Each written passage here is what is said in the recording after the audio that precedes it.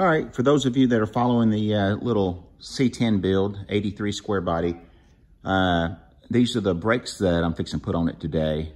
Just gonna walk you through drilled and slotted rotors, of course the new bearings, Wilwood calipers, and all the necessary brackets with the stainless steel brake lines.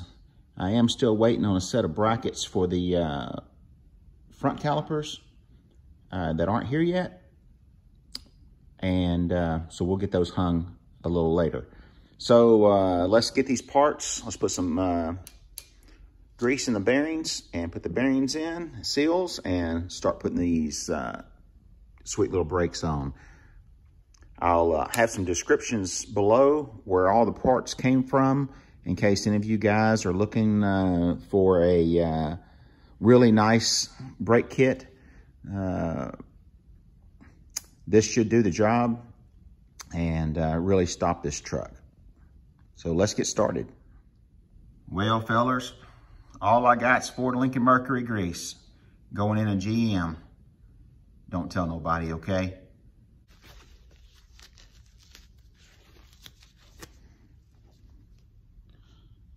Ford Lincoln Mercury in a Chevy. Folks, when you're packing your wheel bearings, you just want to get you some in your palm and you want to pinch off just a little bit in that crack that's in the back right there.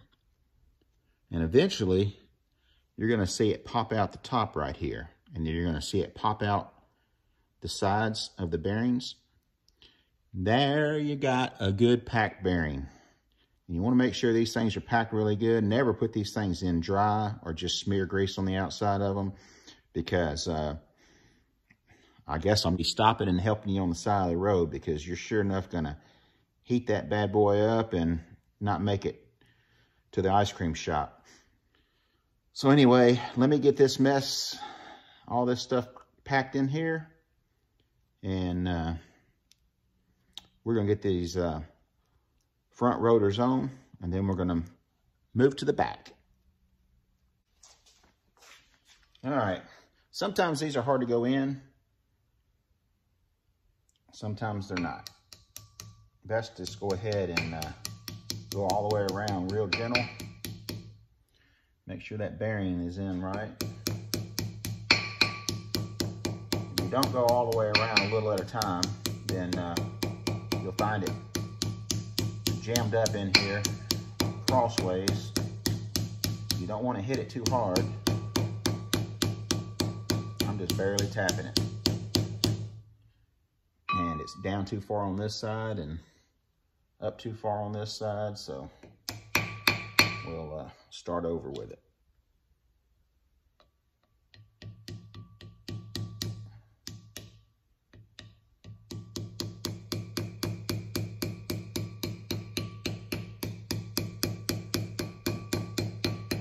All right, this one's got it. And you hear it ringing loud like that, that means the seal is even with the rotor.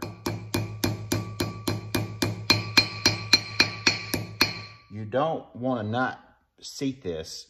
I have seen guys that have put it in and then they think that they're going to tighten up that spindle nut and it's going to press that in straight because they can't get it walked in.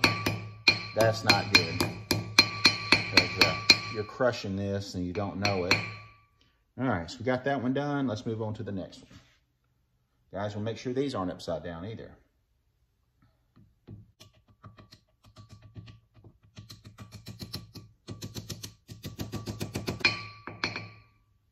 All right, got that done. The front ones go in after we get it up on the spindles, and then we'll put the rest of it back together.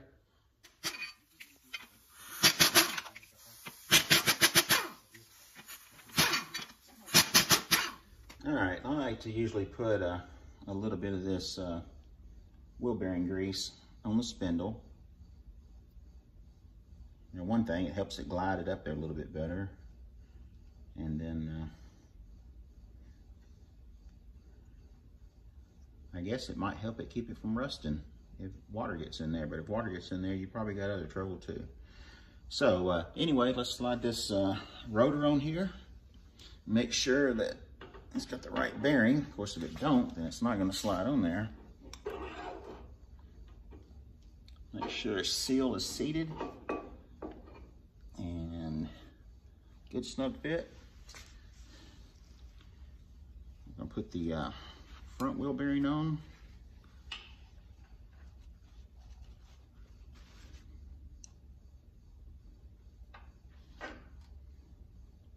It's packed in there really good.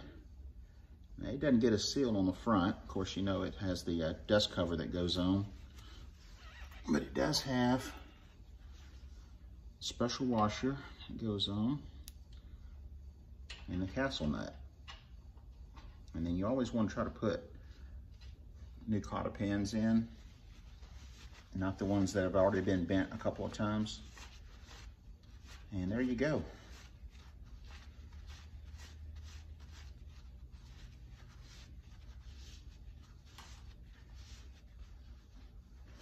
I am waiting on some brackets for the front. And we'll replace those brackets so that the Wilwood calipers will go on. And now let's do the other side. All right, we got the passenger side done. Now we got to do the driver's side. Got a little bit of grease on it.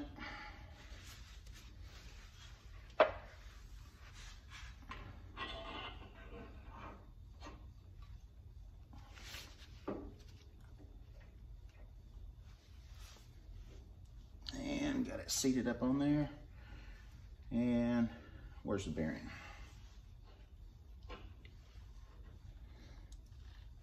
I guess I shouldn't take my gloves off. That's all right. This stuff tastes pretty good. Forgot to put the washer on because it's over on top of the toolbox. So need to go do that now. Be right back.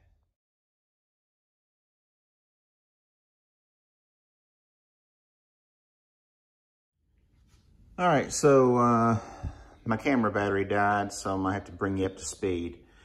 We gotta remove the stock drum backing plates. And to do that, you have to open your diff housing, drain your fluid, your oil, and on the side right here, you'll find a 5/16. Take that off, it's a long bolt. There's a pin right here. This is the pin that goes in there, and the bolt that you're removing actually slides in there to keep the pin from coming out. When you slide this pin out, you can press your axles in and get your C-clips out. Your C-clips will be right inside where your spider gears are at. Push the axle in just a little bit and this clip will fall out, but you need to make sure you catch it with that, like that shop rag I got in there. It caught it to keep it from falling in my oil. So there's one of those on each side. Once you get the C-clips out, your axles will slide out. Once your axles are out, you can remove the 4 bolts on the rear end flange, and that'll take off your drum brakes. Once your drum brakes are off, go to your kit and get your plates that come with the kit, caliper brackets, and follow the instructions. Bolt those on, slide your axles back in.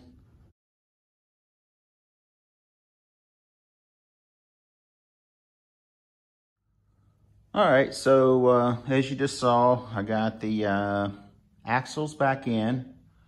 I got the C-clips back in, and that's ready to button back up. I've got to go get a gasket for it. And now let's put on the rear disc brackets, caliper brackets, and see what's next. All right, so All right, so here we go. Let's we're gonna put this bracket on.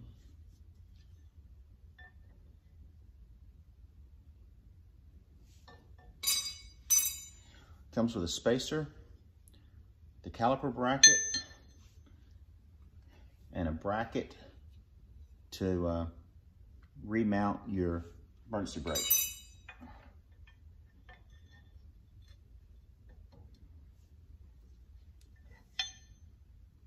Brackets in one hole.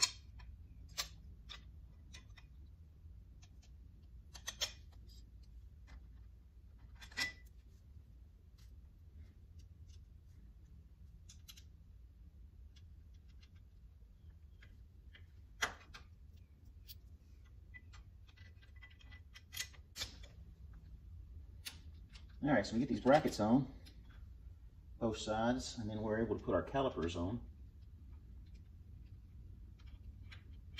And then we're able to slide these rotors on after we get the calipers on. All right, let's do the other side.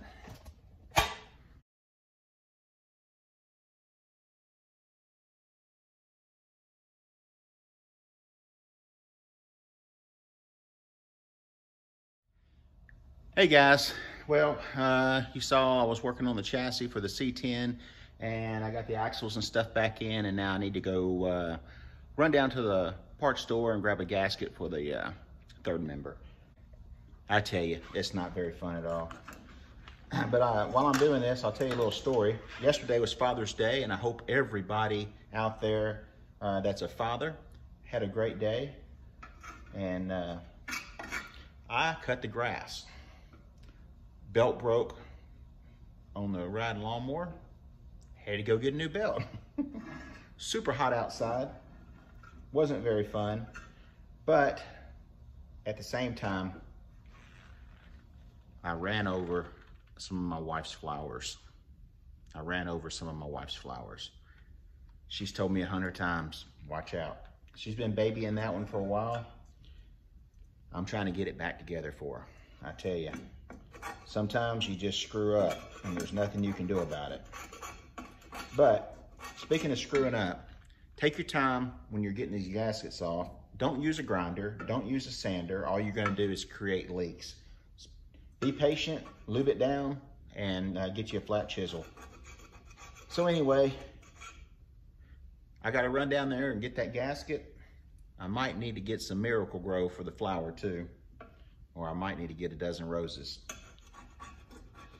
So anyway, let me get back at it, and I'll show you guys some more shortly. All right, back from the store. Got my gear oil, got my gasket on, and getting ready to put the gear oil in, but I'm gonna let that gasket set up a little bit, start cleaning up a little bit of my mess. Four-wheel disc brakes, guys, on a little square body C10. Now I've got to pick out some wheels. You got any choices, please let me know. The paint job is gonna be real similar to the stock style. Design with a little bit of a modern twist, and the color choices haven't been decided yet. So if you have any ideas on that, let me know. I am kind of an earth tone guy. So with that in mind, let me know what you think. Creams, browns, gold, you know. Hey, gold is an earth tone. But anyway, let me get back at this. I'm gonna let that gasket set up a little bit. Then we're gonna put the gear oil in and get the emergency brakes set up and button up the rear. All right, so this little rear disc emergency brake kit is really nice for this truck. Pairs up really well with this Ride Tech. It's gonna be a really neat little street truck. Yeah, I know they're not 13-inch, 14-inch rear disc, but they're not $4,000 or $5,000 worth of brakes either.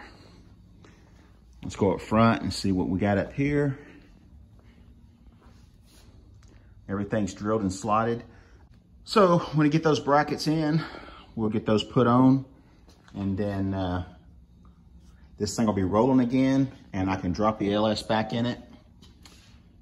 Get everything wired up, plumbed up, juiced up. So If you like those square body C10s, you want to see a neat one coming together, then hit that subscribe button so you can follow along and keep updated with us. All right, so one last little update on the rear disc brakes that are now complete. All I've got a new rubber line ordered for that, which I'll install, and then I'll run new steel brake line over to the stainless steel braided brake line, which goes to the caliper. The factory emergency brake cables are going to work fine. There's some adjustment that still needs to be made right there. And when the motor and transmission are back in, I'll be able to adjust these cables, but that's going to work really good. That's going to save us some money right there on this budget.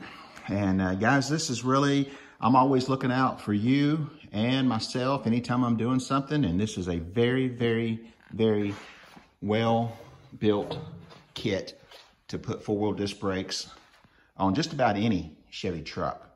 So if you're in that project, send me a message. I'll be more than happy to share all this with you.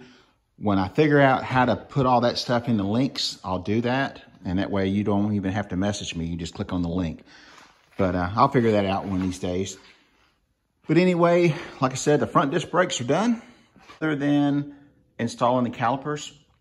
And I'll do that as soon as those brackets show up. And then when the motor and transmission go back in, I'll be able to hook the front shocks up.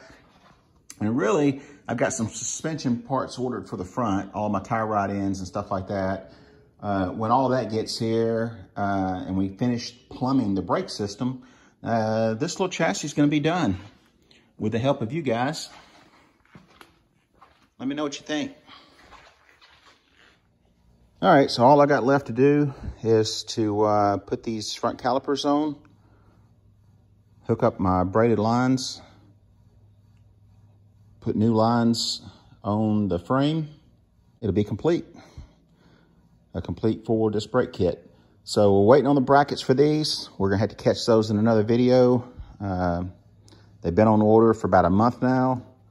They keep telling me any day, but they've been telling me any day since they got my card number. So anyway, with that said, we're done for now.